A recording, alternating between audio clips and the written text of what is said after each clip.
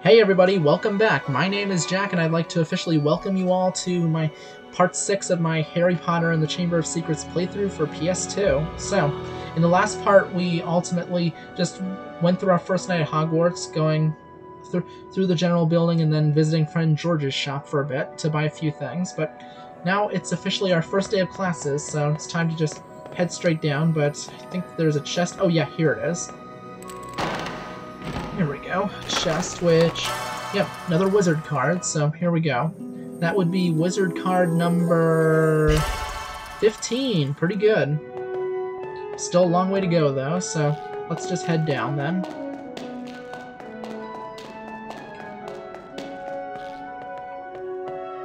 Morning, Ron. Do you know what class we've got first? I heard there's flying. You heard right. I'll meet you downstairs in the entrance hall.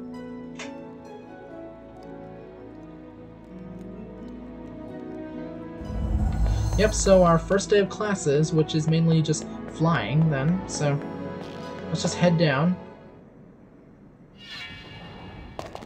You know, it's always super weird how they require a loading screen to get into most places, but in between the Gryffindor common room and this general vicinity, there is no loading screen. Certainly very weird to say the least, so... But that's not important right now, so let's just head out and get started.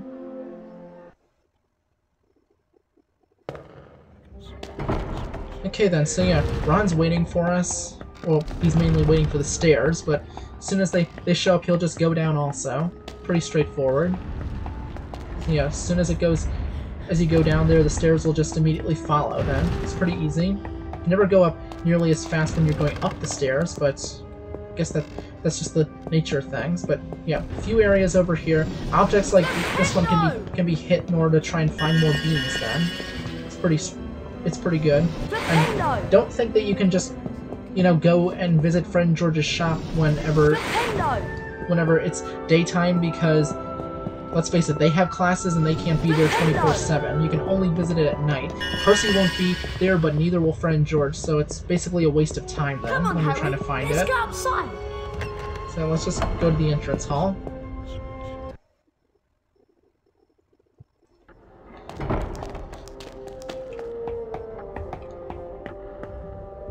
Hello, Nick. What's the matter?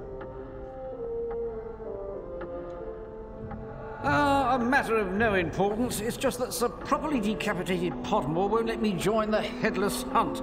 Apparently, they only accept huntsmen whose heads have completely parted company with their bodies. I'm sorry to hear that. Not to worry, young Potter.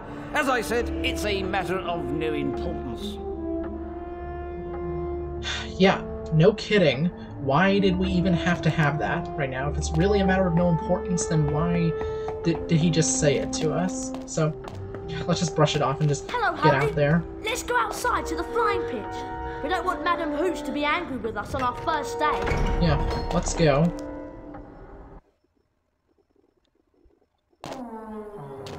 Yep. So... Flying lessons with Hooch next, Harry. I'll meet you outside the flying pitch. Yeah. So yeah, we got plenty of time, so I'm just going to show you guys some interesting things. Yeah, bushes like this one will likely contain beans and other sorts of items, and like I said, just like when we purchased the stink pellets, we were ultimately able to get a few... They ultimately would start including it. Same thing goes for the non-explodable luminous balloons. You'll probably not use those nearly as often, but still interesting to just get them in that sense. So here we go. Just go right here, and it's a lot easier to get these beans when you currently lack them, in a sense, but before that you'll have all the time in the world to just keep on looking for more. So let's see. Well, this is something interesting also. I collect famous witches and wizards cards. Do you? I'll give you card number 75, Mungo Bunham, for number 13, Andros the Invincible. I don't have that card. Yeah, expect to hear that a lot, essentially. Because you'll see this little trio of people and others just like them just scattered throughout Hogwarts throughout the entire game. They'll usually say, "Oh, I have a card that I want to trade you for," but then you'll have to give me another one in exchange. And you'll ultimately there's a good chance you won't have it then in that sense, so kind of sucks, but okay, that's just the nature of the game. But anyway, flying pitch is right this way, but before we do, I'm going to show you guys a little something very interesting. There's a little glitch in this part of the game very specifically. You go up to this door and normally it'll just be completely locked or you won't be able to interact with it at all. But in this part of the game, you can interact with it. You open it up and then let's see where it leads. It'll just lead us all the way, yeah, all the way up to this little area right here. It's pretty amazing, isn't it? You can see incredibly far. Now, if I had to guess, I'd probably say that when they were doing this, they expected to make a function where you could just shimmy around this entire area right here and get to interesting stuff in the Castle Lickety-Split. But then after they ultimately decided not to implement that feature, this area was cut off. But for whatever reason, when they were completely compiling this level, they forgot to take it out specifically at this stage in the game. Like, later stages of the game, you won't be able to come back up here, but it's still a nice little thing. I mean, you can get quite a beautiful view of Hogwarts from up here. So, let's just go.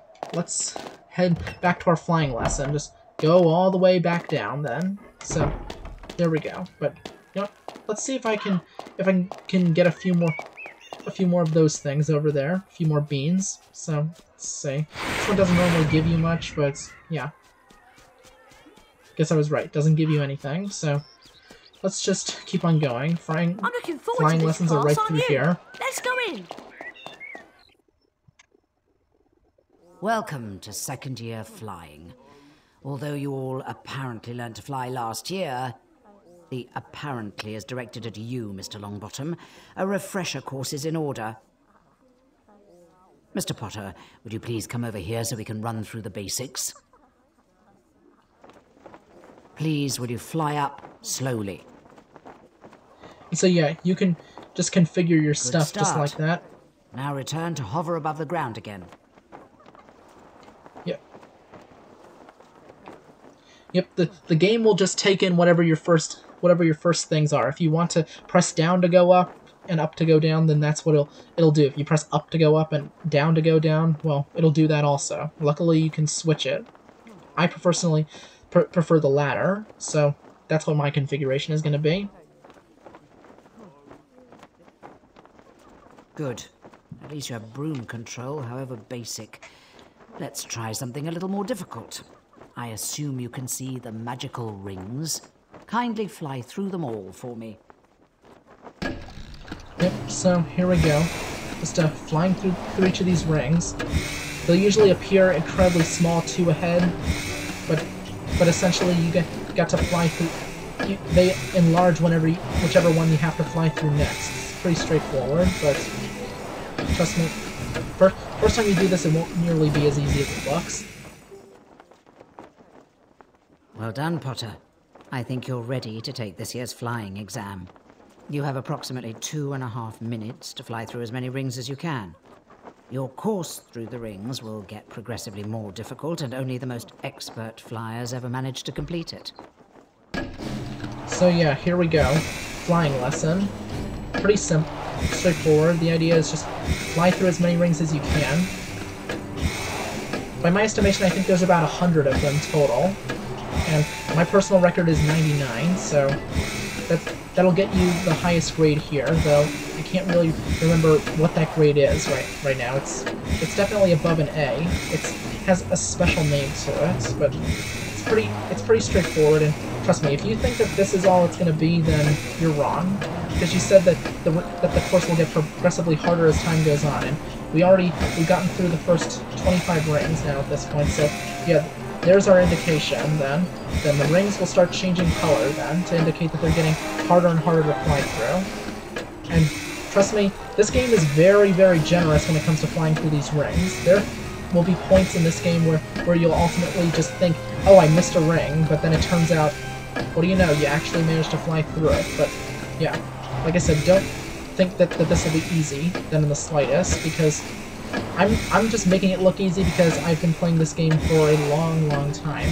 Like, I think I got this game when I was 9 or something. Yeah, 9 sounds about right. But yeah, gotten through just about half of the rings right now with half the time left. So here we go. And here's a good hint: the less time you turn, the less time that the that each of the rings essentially, or the less time you turn, the faster you go overall. So that's what makes it pretty good. Yeah, you'll just keep on trying to fly through as many of them as you possibly can. These rings are especially difficult because they have a tendency to move around a lot, but like I said, even if you go towards you don't have to fly directly into them. If you can manage to touch them in any way, shape, or form, that also counts, so... But it gets pretty difficult, especially with these red rings, so just do your best, then. You see what I mean? They just keep on moving like that. It gets progressively more and more difficult then, so here we go. Just keep on flying through. Alright. Only a little bit of time left. Let's see how well I can do.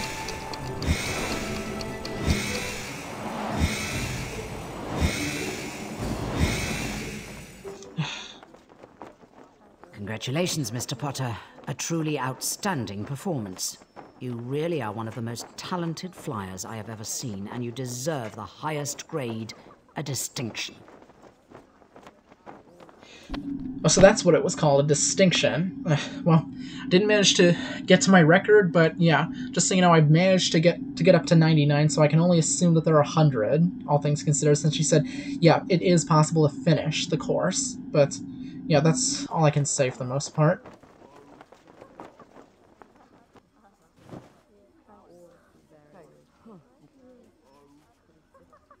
That was exhausting, Harry. I'm off to bed. See you later.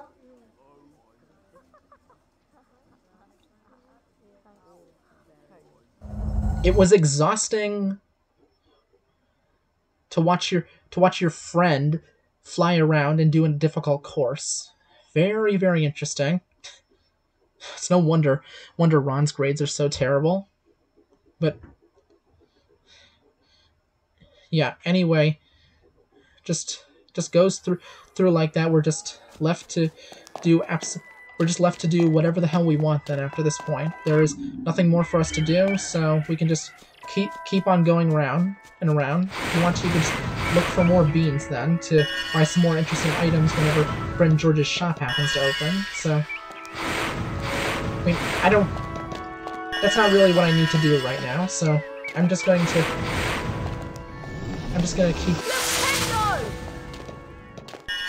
Huh.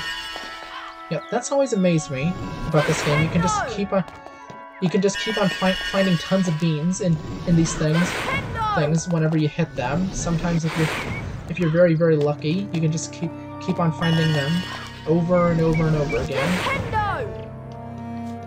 Okay, just gonna play around with these until I get about 30 then.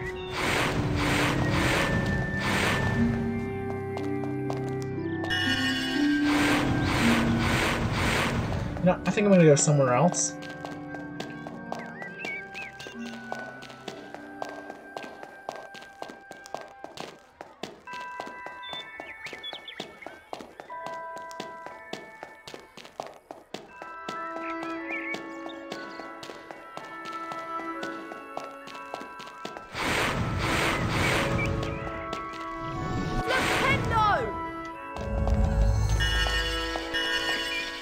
Okay, just need two more. Just two more and I can buy another wizard card from them when their shop opens.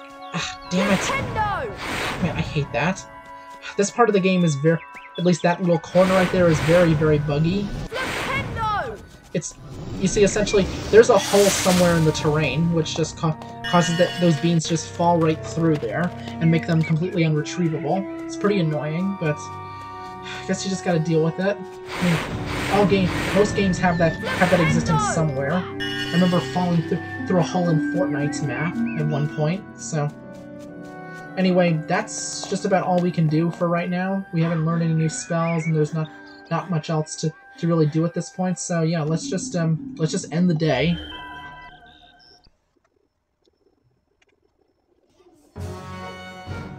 The house point totals are being calculated. Slytherin.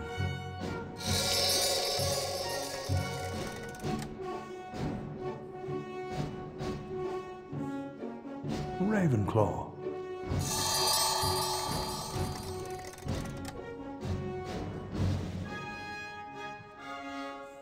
Hufflepuff.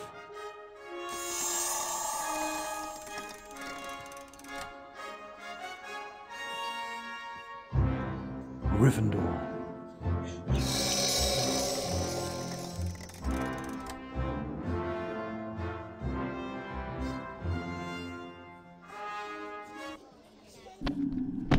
And you see, under normal circumstances, if any one house was in the lead, he would ultimately say Gryffindor is in the lead or Slytherin is in the lead right there. But since we're tied for first right now, he's not going to say anything. And don't worry about Ravenclaw and Hufflepuff. They're just completely left out. They're just the outliers in this whole thing. They're never going to get nearly as close as it needs to ultimately make it, and there's nothing you can do about that. Though, wouldn't it be cool if you could? But anyway, let's just continue.